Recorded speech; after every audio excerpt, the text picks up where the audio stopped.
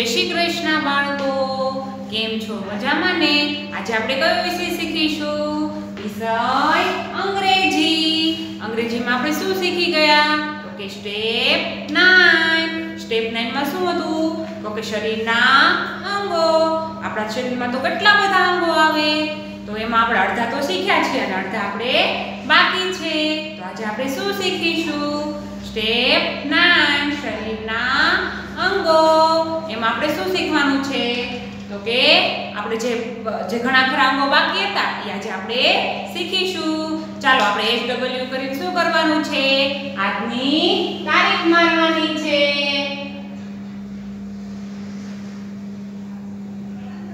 ચાલો HW કરીને બધાય તારીખ મારી. હવે શું કરવાનું છે કે જો આપણે છેલ્લો શું હતું? નોઝ. તો નોઝ હતું, નોઝ બધાને એક લીટી છોડીને મેં ચોકડી કરતી હતી ત્યાં તમે શું કરતા હતા? એક લીટી છોડી દેતા હતા. તો હવે શું કરવાનું છે? જેને નવું પેજ હોય તે નવા પેજથી સ્ટાર્ટ કરશે અને જેને ત્યાં પૂરું થતું હોય તો એ પેજે એક લીટી છોડીને લખશે. ચાલો હવે આપણે લખવાનું છે. શું લખીશું? માઉથ.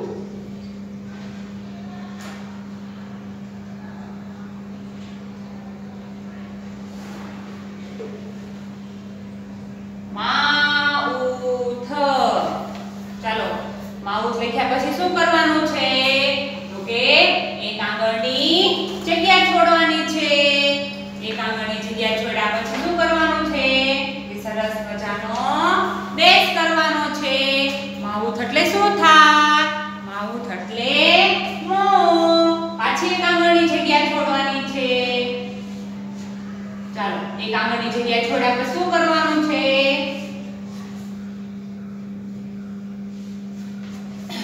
માઉથ એટલે મોં. માઉથ એટલે મોં. આપણે કેટલી વખત લખવાનું છે? માઉથ એટલે મોં આપણે 3 વખત લખવાનું છે. અને કઈ લીટી? 4 લાઈનની નોટમાં આપણે 4 લાઈનની બુક્સ હોય તો એમાં કઈ લીટીમાં લખીશું? તો કે બ્લુ લીટીમાં લખીશું. ચાલો ફરીથી લખીશું.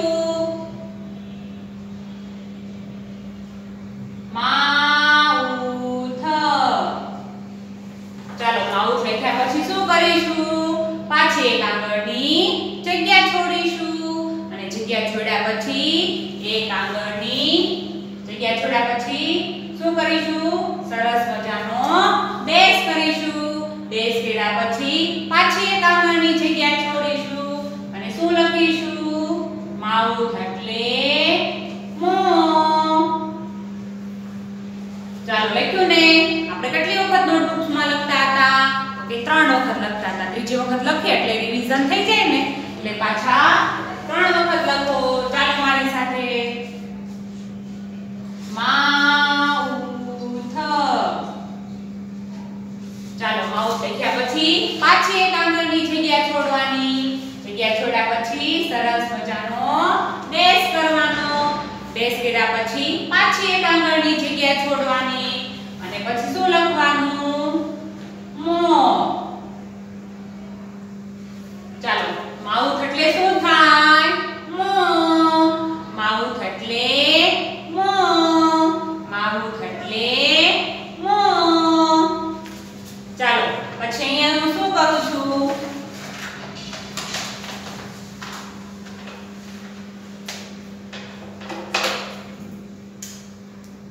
આ રીતે હું ચોકડી કરું તો તમારે શું કરવાનું છે? બધાને ચોકડી કરું તો તમારે બધાને એક લીટી છોડી દેવાની છે.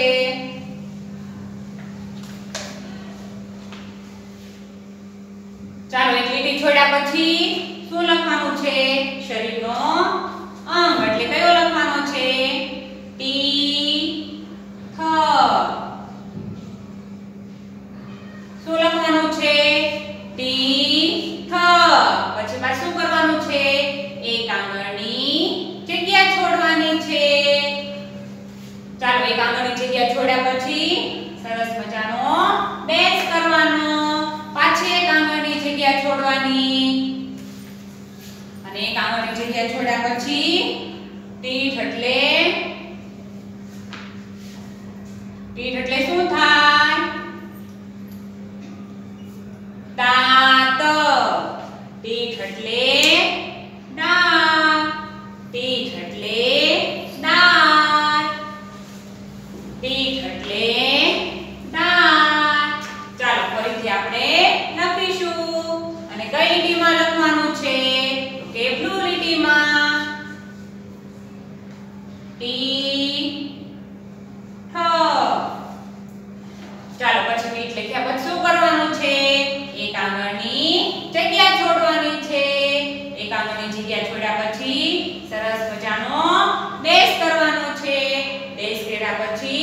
પાછી એક આંગળની જગ્યા છોડવાની છે અને શું લખવાનું છે દાંત ટીક એટલે દાંત હજી એક આપણે રિવિઝન કરવા માટે ત્રીજી વખત લખીશું ટીઠ ટીઠ એટલે દાંત ટીઠ લખ્યા પછી પાછી એક આંગળની જગ્યા છોડીશું અને જગ્યા છોડ્યા પછી સરસ મજાનું શું કરીશું ડેશ ટીઠ એટલે દાંત ડેશ કર્યા પછી પાછી એક આંગળની જગ્યા છોડીશું અને લખીશું ટીઠ એટલે શું થાય દાંત ચાલો માઉથ એટલે મોં માઉથ એટલે મોં માઉથ એટલે મોં પછી તો કે ટીથ ટીથ એટલે દાંત ટીથ એટલે દાંત ટીથ એટલે દાંત ચાલો લખ્યું ટીથ એટલે દાંત ચાલો અહીંયા સરસ મજાની ચોકડી કરું તો તમારે બધાને શું કરવાનું છે એક લીટી છોડી દેવાની છે ચાલો આપણે બે લખ્યા ને હવે આપણે બીજું લખીશું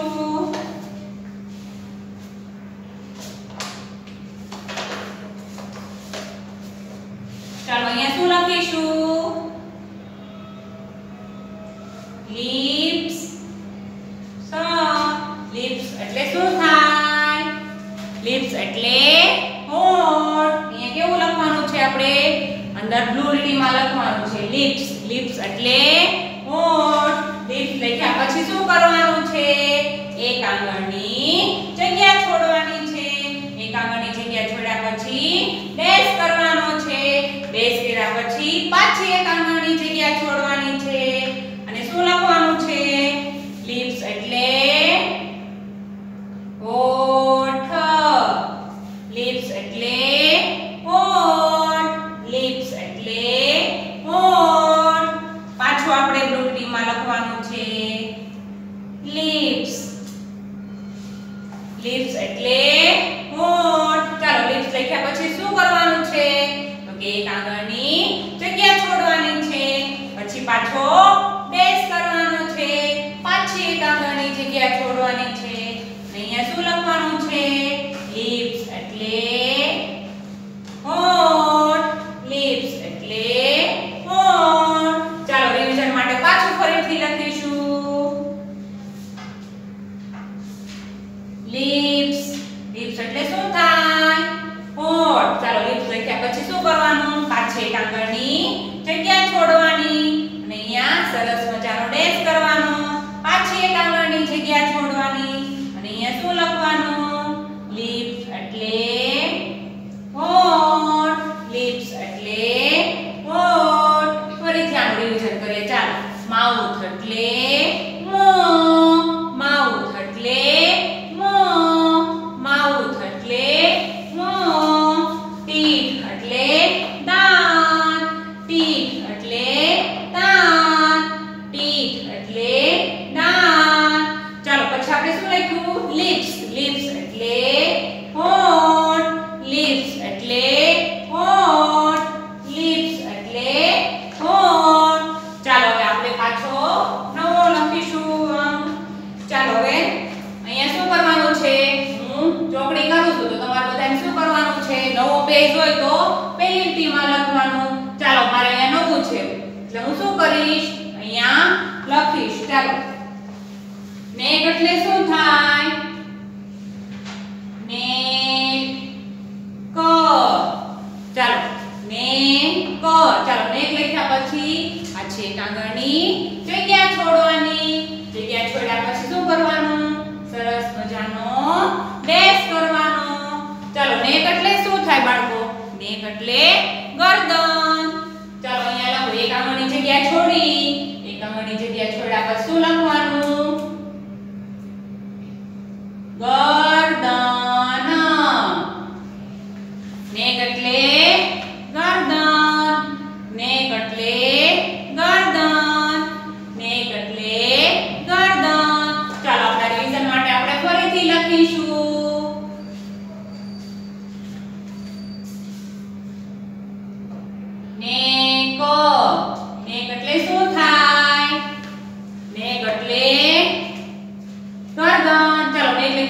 પાછી આપણે એક આંગળની જગ્યા છોડીને અમે ડેશ કર્યો છે. હવે તમારે શું કરવાનું? પાછી એક આંગળની જગ્યા છોડવાની છે.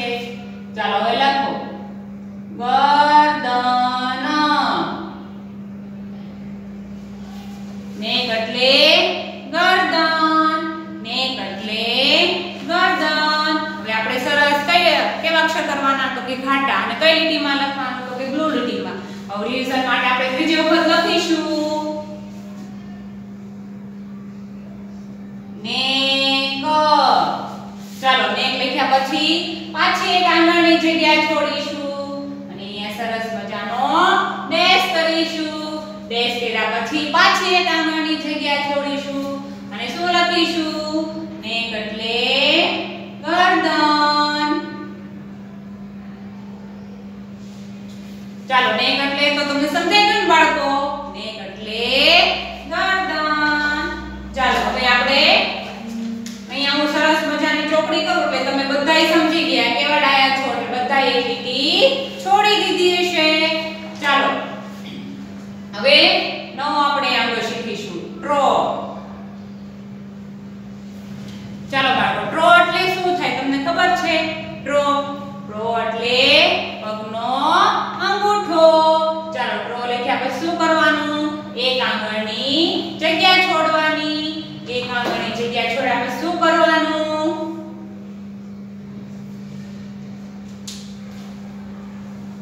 ચાલો અહીંયા ડેશ કરવાનો. ડેશ કર્યા પછી પાછી એક આંગળની જગ્યા છોડવાની. અહીંયા શું લખવાનું? પગનો અંગૂઠો. એટલે આપણે લખીશું પગનો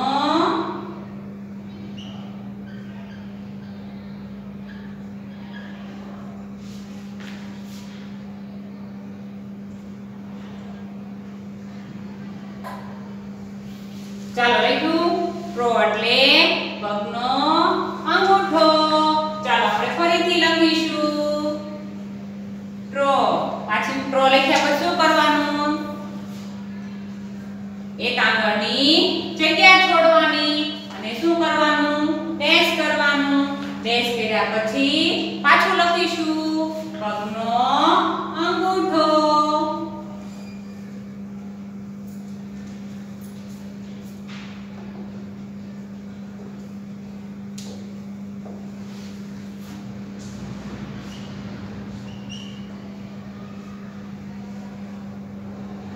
ચાલો ટ્રો એટલે પગનો અંગૂઠો. હવે રિવિઝન માટે આપણે ત્રીજી વખત લખીએ છીએ ને એટલે પાછું લખીશું ટ્રો. ટ્રો લખ્યા પછી એક આંગળની જગ્યા છોડીશું અને સરસ મજાનો ડેશ કરીશું અને અહીંયા શું લખીશું? પગનો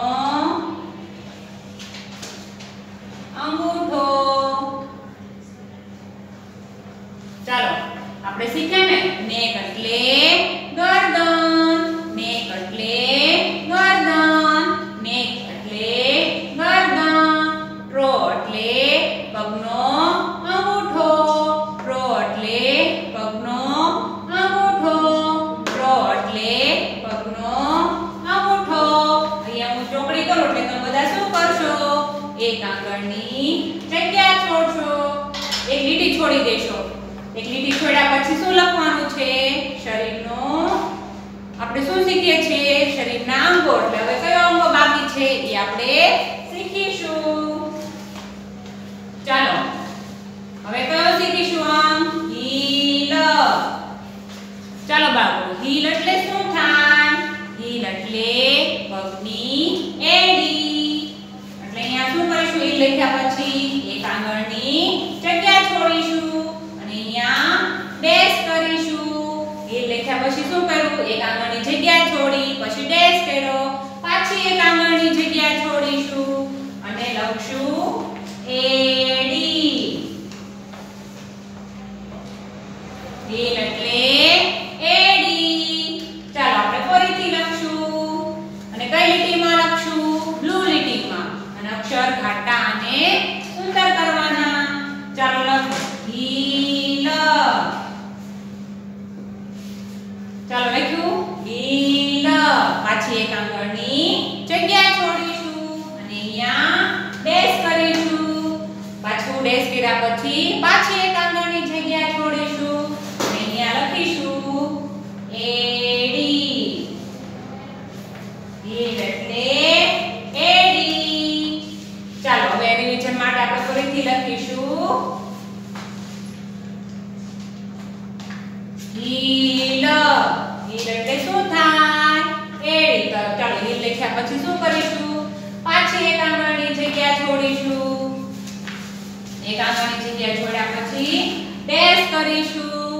ડેશ કર્યા પછી પાછી એક આંગળની જગ્યા છોડીશું અને અહીંયા લખીશું એડી. ચાલો હીલ એટલે શું થાય? એડી.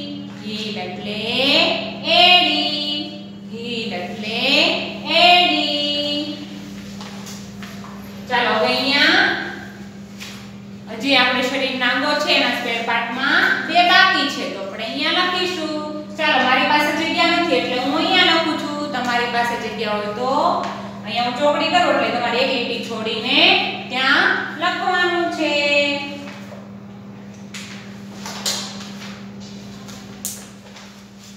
ચાલો અહીંયા શું લખીશું?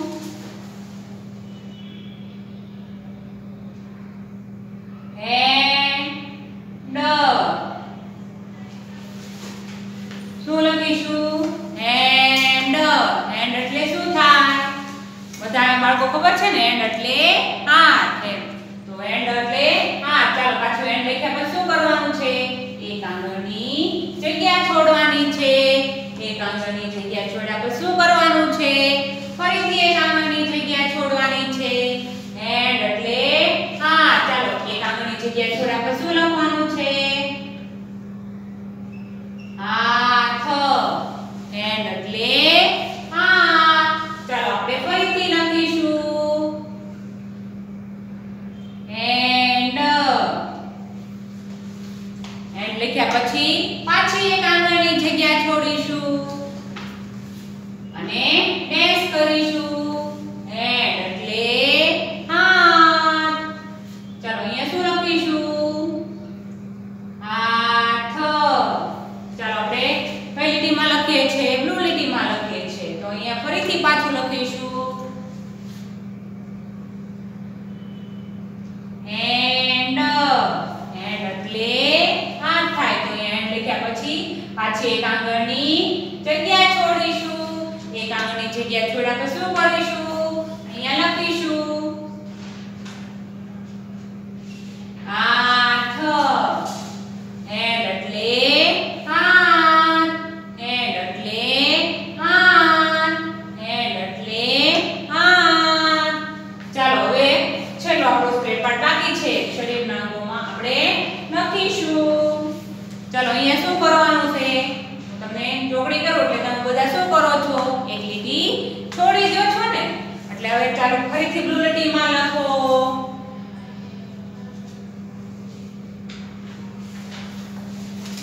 લેગ. લેગ એટલે શું થાય? લેગ એટલે પગ. તો આપણે લેગ લખ્યા પછી શું કરવાનું છે? એક આંગળની જગ્યા છોડવાની છે. એક આંગળની જગ્યા છોડ્યા પછી ડેશ કરવાનો છે અને શું લખવાનું છે? ડેશ કર્યા પછી પાછી એક આંગળની જગ્યા છોડવાની અને અહીંયા લખવાનું છે લેગ એટલે પગ. લેગ એટલે પગ. ચાલો આપણે ફરીથી સુંદર અક્ષરેથી લખશું લેગ એટલે પગ. લેગ લખ્યા પછી પાછી એક આંગળની જગ્યા છોડીશું અને અહીંયા ડેશ કરીશું અને અહીંયા લખીશું પાછી એક આંગળની જગ્યા છોડ્યા પછી લખીશું પગ. લેગ એટલે પગ. ચાલો ફરીથી આપણે રિવિઝન કરીએ એટલે આપણે ત્રીજી વખત લખીએ છીએ ને લેગ. ચાલો પાછી એક આંગળની જગ્યા છોડીશું અને અહીંયા ડેશ કરીશું. લેગ એટલે પાછી એક લેગ લખ્યા પછી એક ડેશ કર્યા પછી પાછી એક આંગળની જગ્યા છોડીશું અને અહીંયા લખીશું પગ. લેગ એટલે પગ. લેગ એટલે પગ. ચાલો આપણે ફરીથી રિવિઝન કરીએ. માઉથ એટલે મોં. માઉથ એટલે મોં. ટીથ એટલે દાંત. ટીથ એટલે દાંત. લિપ્સ એટલે હોઠ. લિપ્સ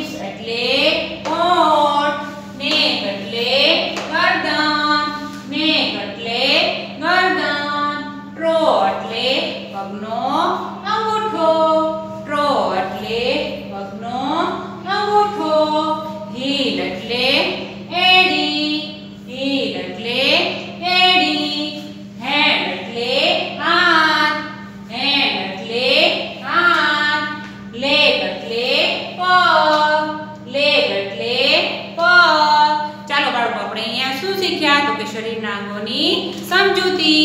હવે આપણે મજા આવે ને બાળકો? હવે આપણે આવતીકાલના વિડીયોમાં મળીશું. Bye bye.